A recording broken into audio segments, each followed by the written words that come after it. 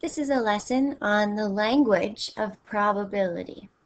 So first of all, what it means to find the probability of an event just means you're finding how likely something is going to happen.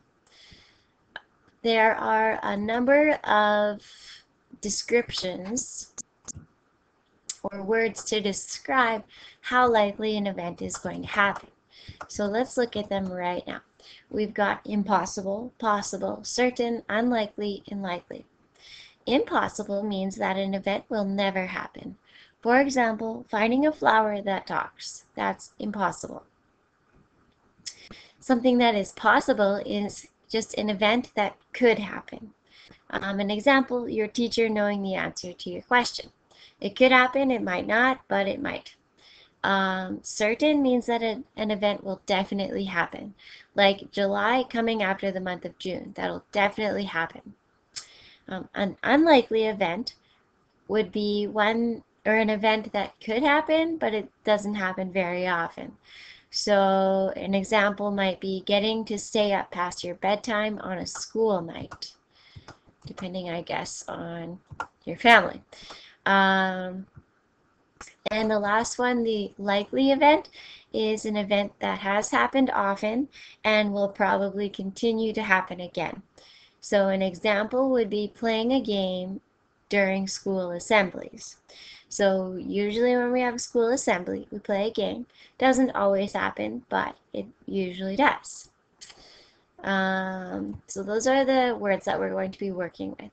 So using these examples, what I want you to do is you are going to write 3 events under each heading in the table. So we've got 1, 2, 3, 4, 5. We've got impossible, possible, certain, likely, and unlikely. So pause the video, write in 3 events just in the world, in life, that could be placed under each one of these, and then play the video, and then I'll tell you some of the ones that I came up with. So impossible could really be anything that could never happen. So, okay, so I've come up with pigs growing wings and flying, snapping your fingers and Elvis appearing, and giraffes ruling the world. Possible are things that could happen. They might not happen, but they could happen. So, what I have come up with is a student bringing show and tell tomorrow, a spider coming into the classroom, and someone falling off of their chair today. So those things could happen. They might not, but they just could. Next one is certain. So this is definitely going to happen. What I have come up with for being certain is you being assigned an assignment after this lesson, the sun rising tomorrow, and the school year ending in June. Next, we've got to come up with something that is likely. So that is something that usually happens, doesn't necessarily have to happen, but it usually does. So we've got having social studies after recess, students in the class receiving a strike for not following directions, and the bell ringing when school ends. Now the last one is unlikely events. So they could happen, but they don't happen very often. So some unlikely events are your teacher bringing you a treat for no reason, a foot of snow falling in one day, and seeing a moose on the highway. So things that could happen, but don't happen very often. All right, so make sure that if you can think of 3 things, that you write down my 3 things, or enough to fill in your space to have 3 things in each. Now I know this was a bit of a challenging activity for me, so it might have been for you too. But I tend to overthink things, so maybe not. Alright, so what you need to do again is you're going to pause and you're going to use the words above from the chart here to answer the questions. So it says Lewis has these coins in his pocket. So we've got 9 pennies, 2 nickels, and 2 dimes. So you need to tell, or, oh no, hang on, I forgot to read this part. It says 1 coin falls out. How likely is it that the coin is? Now you have to say how likely it is, using those words above from the chart, that the word is a quarter, a dime, a penny, or a nickel.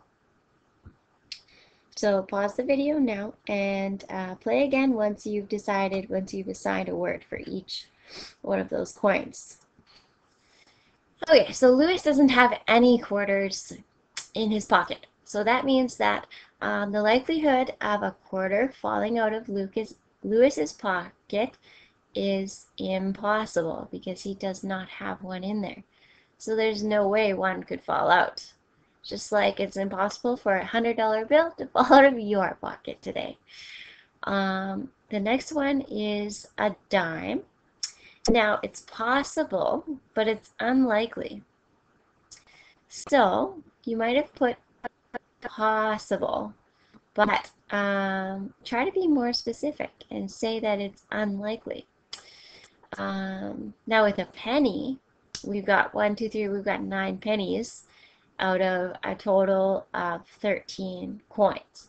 So that means that the most likely one to fall out is a penny. So this is going to go as likely. It's likely that it's going to fall out.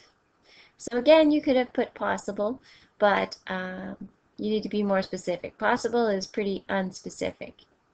So it's possible but unlikely. This one is possible but likely. And nickel, him having the same number of dimes as nickels makes this one unlikely as well. Now we could go a step further and say that these two are equally likely because there are 2 of each of those coins. So they are both unlikely, but they are equally likely. Okay, so most of this lesson is going to be you deciding how likely or unlikely events are. Try not to just put likely unless it's pretty unspecific of how likely or unlikely it's going to be. Try not to put possible, unless it tells you to put possible or impossible. But because all 3, dime, penny, and nickel, are possible, but we just have to say how possible they are. So unlikely or likely, or are they certain? All right, well, your assignment is on the bottom of your page here, page 274 to 275, numbers 1 to 6.